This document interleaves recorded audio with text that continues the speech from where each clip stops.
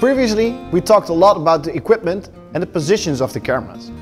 But the most important thing is how to shoot. What kind of shooting technique should you use? The cameraman should have good skills in focusing, panning, zooming, operating the dolly or the crane, etc. At first, we should have a good rhythm to operate the camera. So what is this rhythm we're talking about?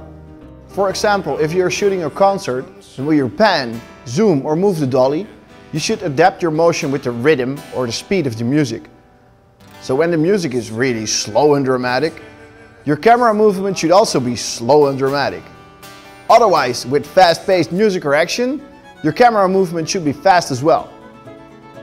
If the rhythm of the camera movement and the action on the stage match, the video will look very professional. Next, there's always a way to create extra angles if you run out. The director can ask the cameraman that operates the camera in the middle to shoot close-ups.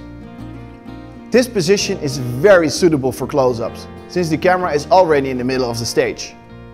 So, in multi-camera EFP production, the center camera is very useful to create extra angles and shots.